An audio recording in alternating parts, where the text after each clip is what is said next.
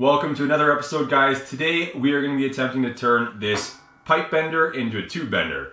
And the reason or main motivation for doing this is that a pipe bender is very cheap in comparison to a tube bender. A true tube bender will cost you upwards of about $500, and that's probably without all of the different dies for bending different sizes of tube.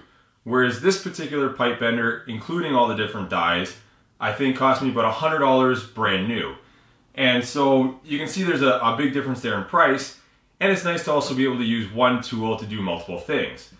And so then you may ask yourself, why, of course, can't we just put the tube in the pipe bender and it'll bend? I mean, after all, tubes and pipes are both just round, hollow profiles. Well, the difference lies within how those round, hollow profiles are actually measured and designated. And so if you take a pipe, for example, it's measured based on a nominal ID, and the wall thickness is called the schedule of the pipe. And so when you compare that to a tube, which is measured based on the outer diameter of the tube and the wall thickness, you get this different system in measurement for both these same round hollow profiles. And so if you take this pipe bender and say you use a 1-inch pipe die, and you take your 1-inch tube and you put it in the die, you'll notice that there's quite a bit of play in there because of these different measuring systems. The 1-inch pipe is not equivalent to the 1-inch tube. And then so you might think, okay, well, I'll just grab a smaller die, pipe die, and use it with the larger diameter tube. Even that doesn't work because of the differences in the measurement system. You still get a lot of slop inside the die. And so what that ends up happening inside your pipe bender is when you put the tube in there with all this slop and you go to bend it, the tube eventually kinks right in the center of the bend. This kink gives the pipe bender its nickname when bending tube as a tube kinker. And so today we're going to try and modify this pipe bender here to get rid of that kinking that happens when you go to bend tube. And so this concept isn't new. I don't claim to have invented this or anything. I've seen a lot of modifications done online to varying degrees of success. And so while the general concept isn't mine, this particular design is mine. And so we're going to zoom in here and get a better picture of what I've done here. So taking a closer look at this assembly, you'll notice that at the core of the assembly is a pipe die. And the size of this pipe die will be the same size as the tube that you're trying to bend. So for example, if I'm trying to bend a 1.25 inch diameter tube, I'm going to be using a 1.25 inch pipe die. Now, like I mentioned earlier, that's going to result in a lot of slop inside if I just put the tube right in there. So let's take this apart and I'll show you how I'm going to plan on eliminating that slop with this assembly. So right now I'm unthreading this top screw, and that will release this clamping piece. And you can see that I've made this clamp piece out of a 1.25 inch pipe. And what this means is that on the inside, the ID of this pipe originally had a nominal 1.25 inch diameter inner diameter. And so this should fit very snugly onto the 1.25 inch tubing because that's measured on the outer diameter. And what you'll also notice on the inside is that I took a 1.25 inch nominally inner diameter pipe. I bent it to conform to the shape of the die, so I used this very die itself to bend this tube, and so it obviously matches the profile perfectly. And then all I did was I just cut it in half to provide a channel, and this channel is what the tubing should follow when it bends, and so it should also provide it with a nice, very tight fit on the inside to eliminate that slop. So essentially all I've done is just created some sort of spacer, if you'd like to call it that, or a shim in a sense, to take up the slop. So that takes up the slop on the bottom, this takes up the slop on the top, and so when you slide them in together and you thread down on this top piece here, this should clamp the tubing into place and hopefully take up any space that would allow that tubing to kink when it's bent. Because when the tubing kinks at the top, what ends up happening is it expands outwards. So we're essentially just taking up that space to prevent it from expanding outwards. And then, of course, this entire assembly is just mounted to the actual die itself. And that way, when you tighten up on this piece here, it just tightens against the die and you have one solid piece holding the tube into place. One other thing to take note of here is the different hole locations for the different pipe dies. And so this single assembly should work for all of the different pipe dies that I have. And the only pieces that I would have to make to bend different sizes of tube, I would have to, of course, get different pipes, bend them, and cut them like this, and make a new clamp to account for the different outer diameters of, say, a different tube size. If I wanted to bend, say, a 1.75 inch tube, I would have to use the 1.75 inch nominal ID pipes in order to clamp it and to eliminate that space. And so just an extra shot here, you can see down the middle exactly where the tubing will go.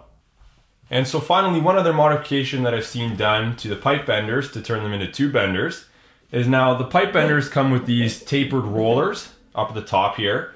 And I have seen people replace these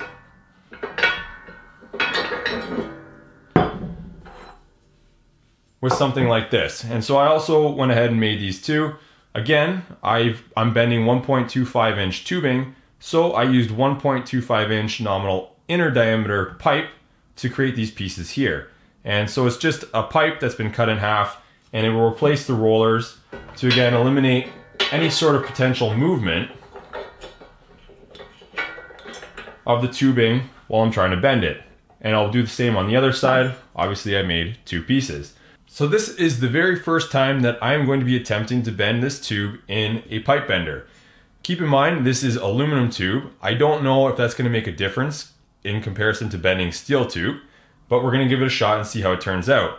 I haven't taken any sort of previous videos or takes of this scene, so we'll really see firsthand the first attempt and if this thing actually ends up bending or kinking this aluminum tube. So I have the tube in place. I've marked off the center of the bend where I want it to be. I've lined it up with the center of this particular pipe die. I'm going to take my clamp piece here, slide it into place, and we'll begin tightening it down and clamping this tube into place. I also have a line on the top of the tube here to give me some indication of where the top is so that my next bend will line up perfectly. So now that I have everything lined up and into place, we're going to attempt to make our first bend on the pipe bender turned into a tube bender. I'm going to be trying to make a 120-degree bend, and that requires each side to be bent down to about 30 degrees. So let's go ahead and see how this works.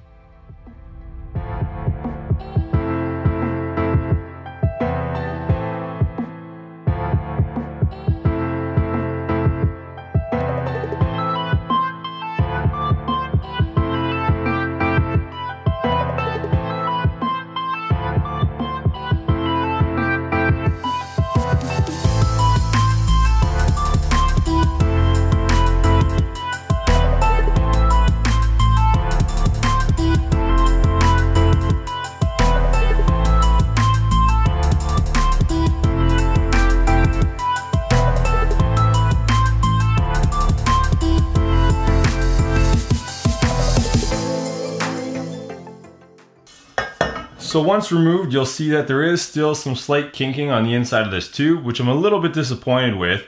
But the only thing that I'm hopeful about is that this is aluminum tube and it's really thin walled. I'm wondering if maybe this will turn out a little bit different if I step up to a steel tube with a little bit of a thicker wall, and hopefully this won't happen. One of the other problems I ran into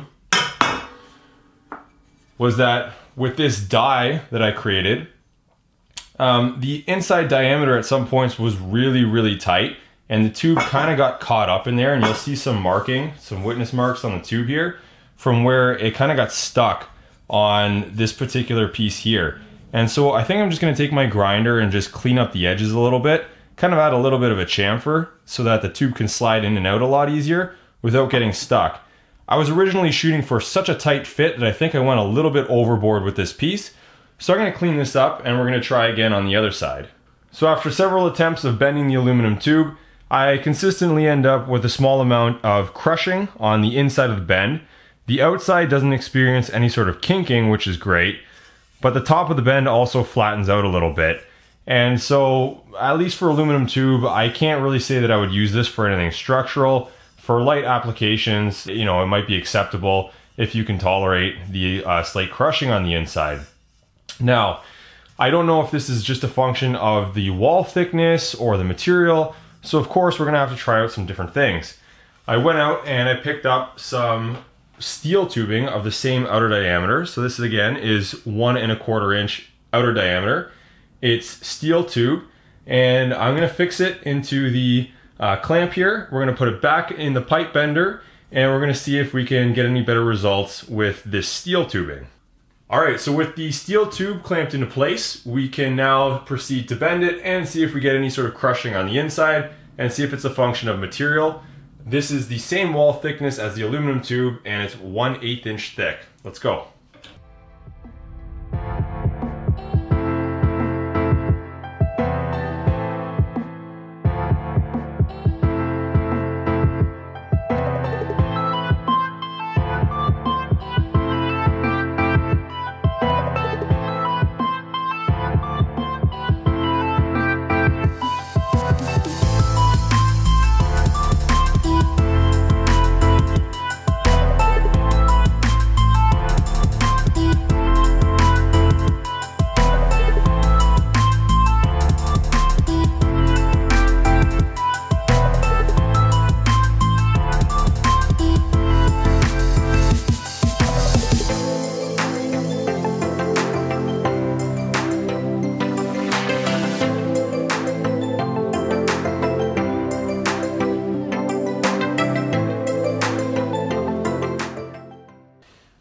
Okay, so with the steel tube, things are looking pretty promising. There's a small amount of evidence of crushing right in the center of the bend. If I didn't go to the full 90 degrees, that potentially wouldn't even be there. However, of course, I do want to do full 90-degree bends with this tool, and so I need to make some more minor adjustments to the clamp. I think I can get rid of this. I'm gonna try one more piece of steel tube right after I make these modifications, and we'll see the results with the last piece of tubing. All right, so I've made the final modifications to this clamping piece, and what I've done is, if you look very closely inside here, right in there, you'll see a little bit of a gap between this top clamp piece and this die that I've created. Now, the reason for this is that I've noticed in previous bends that the top of the bend will flatten out a little bit as I bend it. And I lost some clamping force because the clamp was no longer making contact with the tube. Instead, that clearance was taken up and it was starting to contact the die. And I'm thinking this might be contributing to some of the crushing on the inside of the bend. It wasn't too bad last time, but like I said, I'm going to try and get rid of it completely. So let's go ahead and throw this in the pipe bender and see what kind of results we get. So one other change that's worth mentioning is I'm going to go back to using these rollers to support the tubes on the side instead of these custom pieces that I had made. These guys seem to really grab onto the tube too much on the side, and it sort of pulls it in and doesn't allow the tube to move. So I'm thinking the rollers will allow the tube to kind of find its happy place and hopefully prevent that crushing on the inside of the bend.